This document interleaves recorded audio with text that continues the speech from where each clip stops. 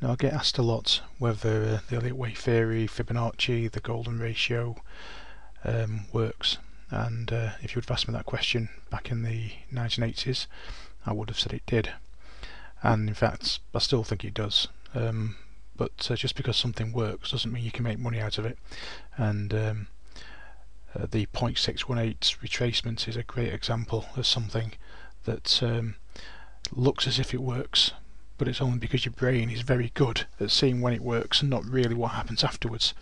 And so what I've done here, I've taken a really good example of using Fibonacci retracements and just show you what happens. And so let's start off with this low down here, and let's do a retracement 0.618. And I'm only really going to pick out the points that work. I'm going to ignore all the times it doesn't work. So we've taken this low. I'm then going to go to this high, and the 0.618 retracement would take it to here. And you can see what happens is the market got to the 0.618 retracement, stopped exactly, and the market goes shooting up. A good example of 0.618 working.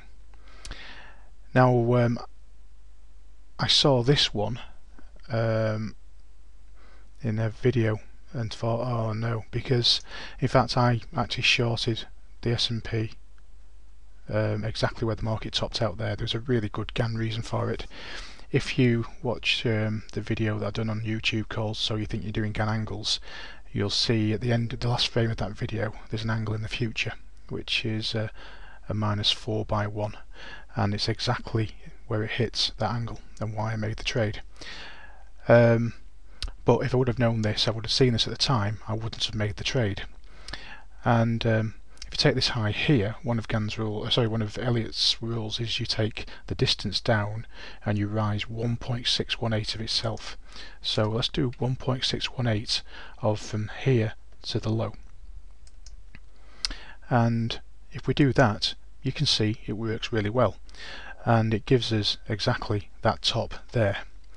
And you're going to go and say, well, it works. Now you can see also what I'm doing is I'm cutting lines, because it gets very complicated if you just keep the lines all over the place. And at first sight it looks like it works really well, and in fact there was a massive fall on the last day of that fall. It fell 24 points on the S&P just because of the way it's scaled now. It doesn't look like much, but I actually did short it, and I was doing really well at that stage and thinking I was God gift to investments. But what I found with Fibonacci retracements is they tend to work just long enough to get you in and then go up very quickly to catch you out, and that's exactly what happens in this particular case. The market fell for 3 or 4 days very quickly, encouraging people to short the market, and in fact that day there, in one day, everything it had done in 5 days disappeared, and then we have the big rise up through and above. And that's my experience. It's usually a mug's play. It's usually a way of getting you into the market before it catches you out. Now if you're only going to be in the trade for a day or two, then okay, it might work, but I don't think that's a way of making money anyway. If we take this low here and we do 0.618, you can see that it fell 0.618. It didn't actually quite touch it, but in fact I think I've got the slightly wrong place, but it does retrace 0.618. so again, I'm only picking the times it actually works, so I could pick lots of other movements here where it doesn't work, but it does actually work at that stage there.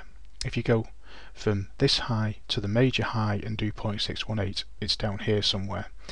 So they say you can also do the inverse of that, which is 80, I can't remember what it was, which is 382, which is the inverse of 0.618. And if we go to the major high, sorry, I wanted to do it from the major low. Well, that's an example of it of not working. If we go to the major low here and go to the major high that's here, again it looks as if it works, especially if you can't see the future. So if you can only see, let's say, that much information, you can see that it's retraced the inverse of 0.618. You probably get in a bit later because you want to see some strength, which would then start pulling people in. goes up for a few more days, and then what you'll find is there'll be a massive reversal very quickly to catch out the people who bought on it. And you can see that in what, 1 maybe 2 days the market goes a lot lower and gets rid of all the rise that it made in about 10 days. It got rid of in 2 days, and that's what happens. It encourages you in, then you lose, and then it goes up. Okay, and like I said, there's lots of other places that I could use.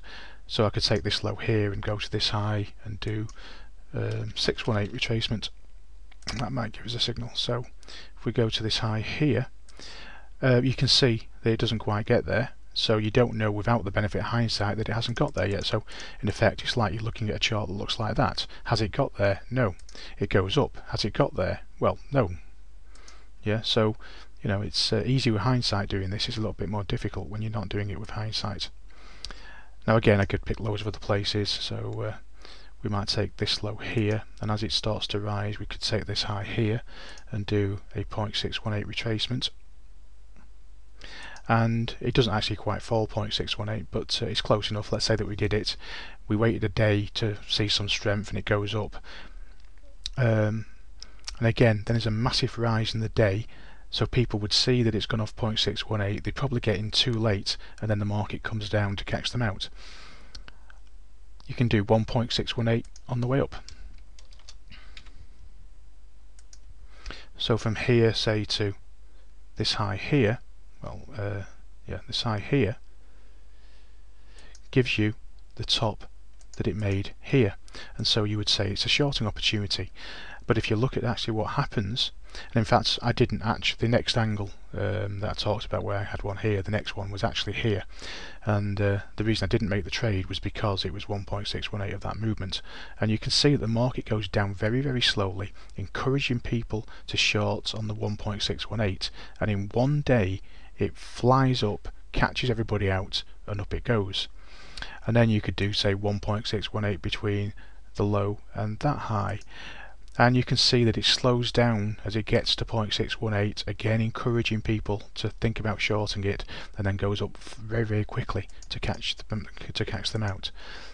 And then I could go to the next high and do 1.618, which just doesn't work. I could then go to the next high, and the next high gives us the next one. So basically what happens normally, and I'm not saying it's the case all the time, like here, it did work very well down here, they tend to work long enough, going up very slowly to get you into the market, and then they go flying the other way to catch you out. And so does it work? Yes. Is it a way of making money? No. And again, at the end of the day, what's it all about? It's all about trying to make money.